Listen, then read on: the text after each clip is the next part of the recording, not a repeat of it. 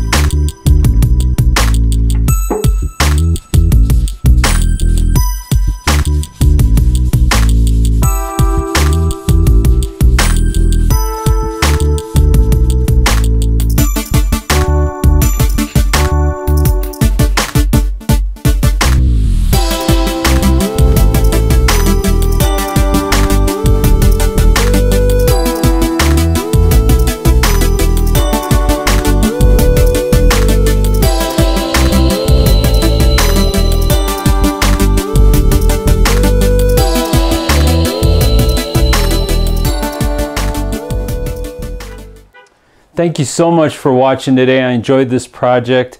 If you liked the video, please put a like down below and don't forget to subscribe. I also have a second channel called Time with Pine. I'll put that in the description below the video. You go over and check that out too. It's my vlogging channel. I usually answer questions about the projects and periodically do other things on that channel. So I'd love for you to check that out and to subscribe over there as well. Thanks again so much for watching. Until next time, we'll see you. God bless.